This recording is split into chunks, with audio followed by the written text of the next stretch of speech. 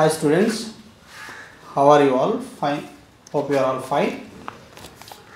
In our last videos, we completed Unit 1, that is reading A, the town mouse and the country mouse, B, the town child and the country child, and C, the new blue dress. In this video, we shall see Unit 2, reading A. Unit 2, reading A, C V RAMAN, the pride of India. C V RAMAN, the pride of India. Unit 2, reading A. Students, all of you, open your textbooks and look at page number 23. Okay, page number 23. Open the face sheet.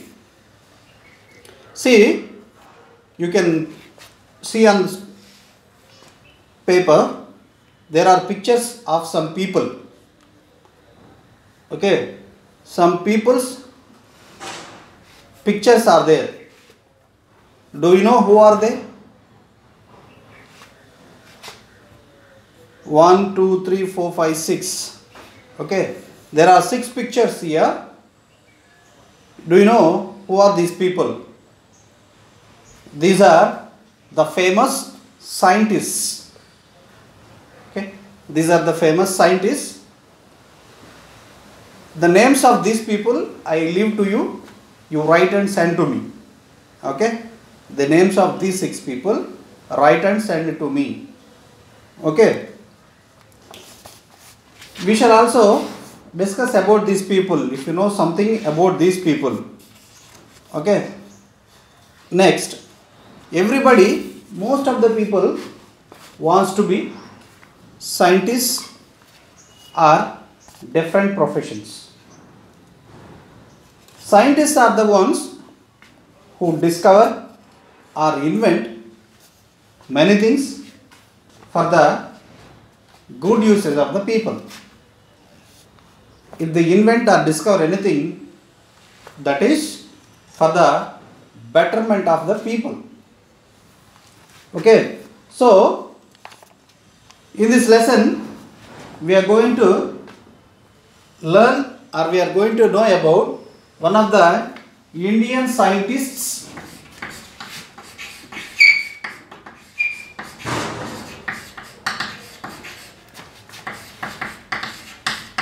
Indian scientist Sir C V RAMAN, the pride of India. How did he bring pride to India? How he became so popular? What are the contributions he made?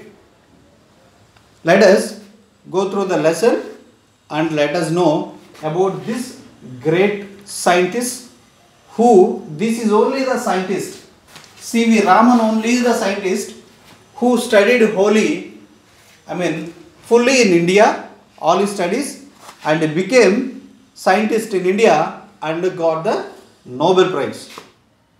Okay, this is only the man, or this is only the scientist who studied his all education in India and made research in India and contributed to India and finally got the Nobel Prize. So turn to page number 24. Page number 24. While I read, you follow. On the busy Bow Bazaar street in Calcutta, there was an old building. It was the headquarters of the Indian Association for Cultivation of Science. In December, on a fine evening in 1927, there was much excitement in one of its laboratories.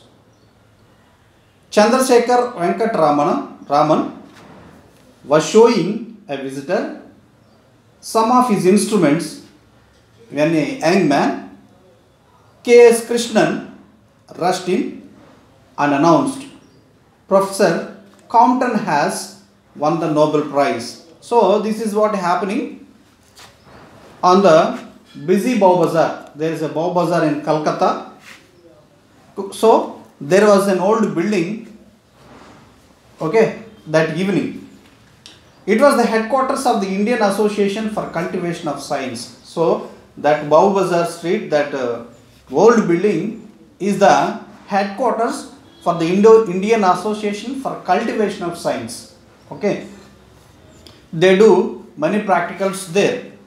In December, on a fine evening in 1927, there was much excitement in one of its laboratories. So in 1927, in December, on one fine evening, there was much excitement, there was much happiness in one of the laboratories. Chandrasekhar Raman was showing a visitor some of his instruments. Okay, so in that old building, in one of the laboratories, Chandrasekhar Raman, so called C V Raman, okay, he was showing some of his used instruments to the visitors. So on and off, I think there was a traffic of visitors to visit the laboratory. That's why this this C V Raman was showing some of his instruments to the visitors. When a young man, K.S. Krishnan, rushed in, so there was he must be a scientist, young man called K.S. Krishnan. He rushed in, he came immediately to the C V Raman and announced, said, Professor Compton has won the Nobel Prize. So he said, Professor Compton has won the Nobel Prize, he announced. Raman was equally delighted. Excellent news, he said, smiling at the visitor, and then he was lost in thought.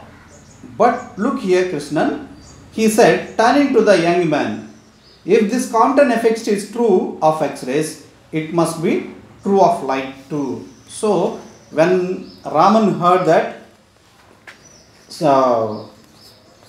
Professor Compton has won the Nobel Prize, he was also very much delighted. Delighted means he was also very much happy.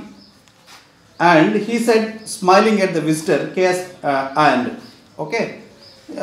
excellent news, he said to the visitor, and he was lost in thought. Lost in thought means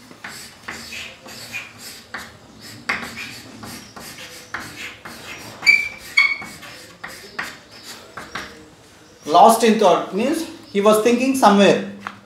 Okay, he was thinking something else. Okay, but look here, Krishnan, he was then he lost in thoughts. Afterwards, he told Krishnan, look here, Krishnan, he said, turning to the young man, if the Compton effect is true of X-rays, okay, if this Compton effect of X-rays is true, then it must be true of light too. Okay, there also it must be true of light too, he said to the C V Raman. A few years earlier, A.H. Compton had shown that the nature of X-rays changes when passed through matter. The change was dependent on the kind of matter. This effect was called Compton effect. Could light also change its nature when passed through a transparent medium? That was the question that Raman asked himself. For 5 years, he had been doing research in optics, the science of light.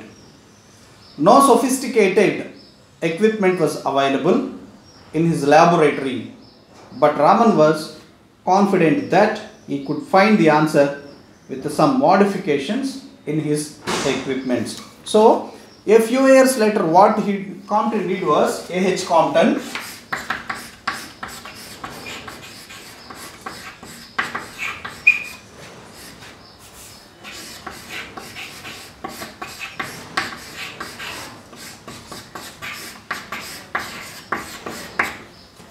Okay, so a few years later, A.H. Compton had shown that the nature of X-rays change when passed through matter. So, this Compton made it clear or showed to people that when the rays of X-rays or when X-rays passed through a matter, okay, they change. Okay, this was the discovery he made. Okay, so when the X-rays, the nature of X-rays, when passed through a matter, they change. The change was dependent on the kind of matter.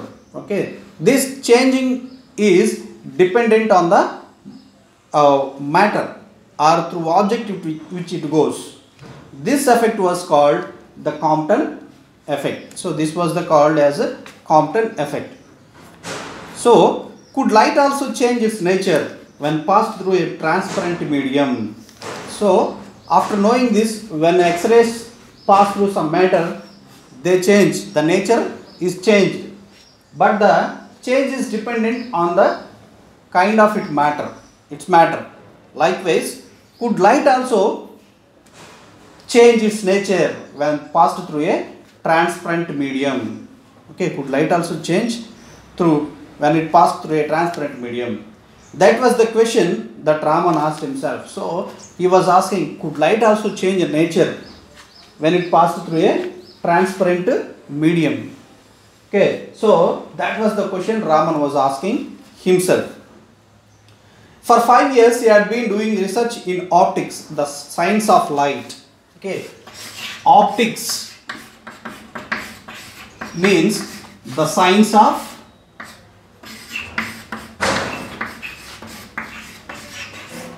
light. Okay, so Raman was doing research on optics, the science of light, for 5 years. No sophisticated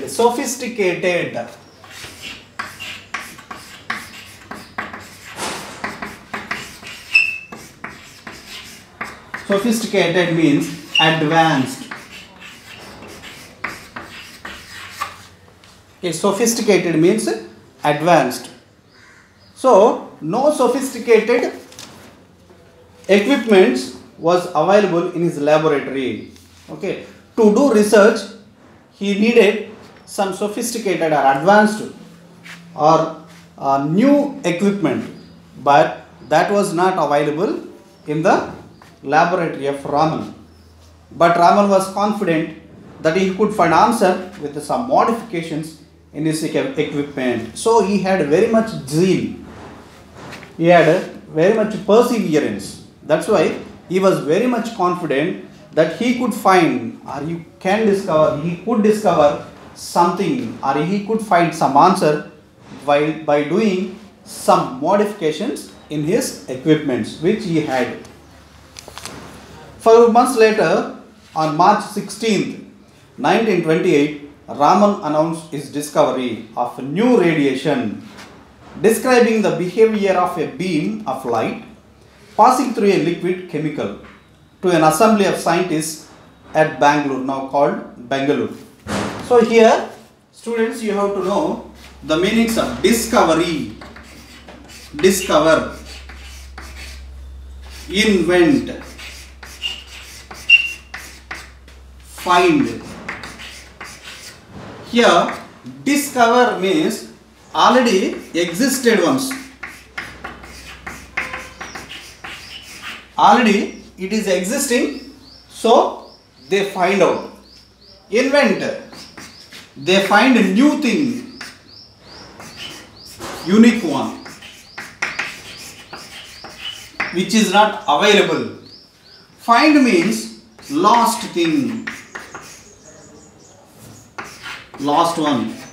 For example,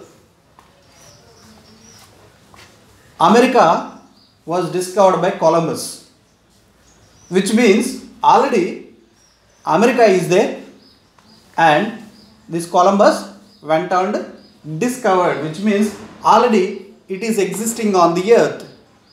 Only we need to find out where it is. That is called as discover. Finding out which is existing. Next, inventing. Inventing means which is not there on the earth.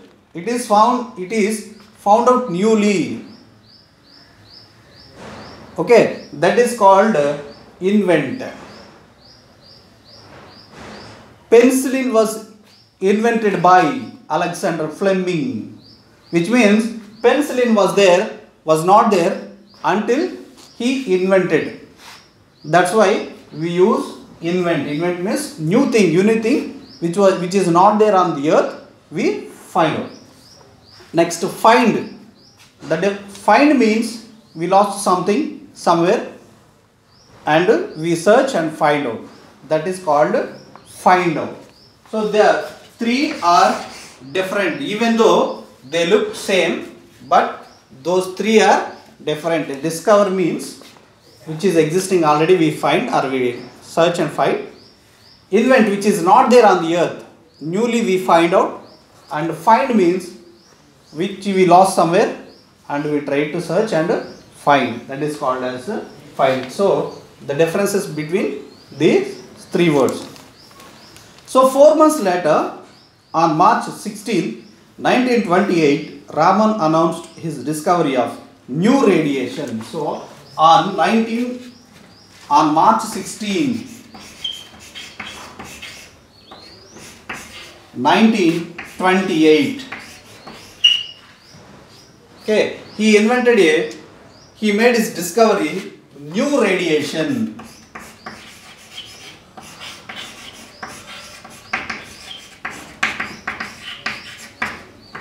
Okay, on March 16, 1928, he announced his discovery, a new radiation. What is the discovery? Describing the behavior of beam of light passing through a liquid chemical to an assembly of scientists at Bangalore, now called Bangalore. So he announced his discovery and he explained to the scientists, a group of scientists at Bangalore, now called as Bangalore, that the behavior of beam of light passing through a liquid chemical, that is called as new radiation theory. So he explained it to the group of scientists. So students, read this lesson again and again, underline the hard words and send it to me. Watch this video again and again for better understanding. Okay, thank you.